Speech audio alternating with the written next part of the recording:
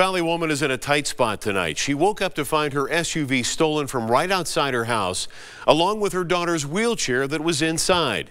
Now she says the little girl can't go to school or any of her doctor's appointments. 13 Action News reporter Gina Lazara has that story.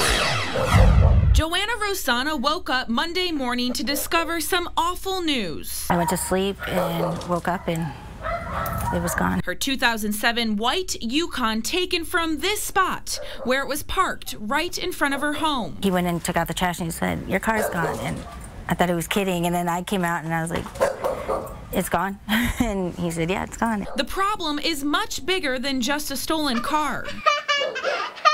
Joanna has 2 young girls, one of them dependent upon her custom-made wheelchair. It took like 4 months to get it. Jolena needs it to get just about everywhere. She has doctor's appointments all the time. She has like 10 different doctors. Okay. And yeah, I can't get her to the doctor or anything. She can't even go to school. My daughter's life depends on it. And, I can't do anything without it. Plus, her 2-year-old's brand new car seat was inside also. They just don't care about anyone or anything. Joanna's hoping the person responsible might see this and think twice about what they did.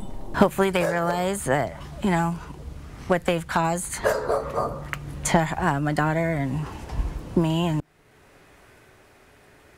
Police came out to file a report with Joanna almost immediately. They're hoping everyone will keep their eye out for that 2007 white Yukon. Here's the catch. The license plate is her daughter's name, Jolena. Steve? Thanks, Gina.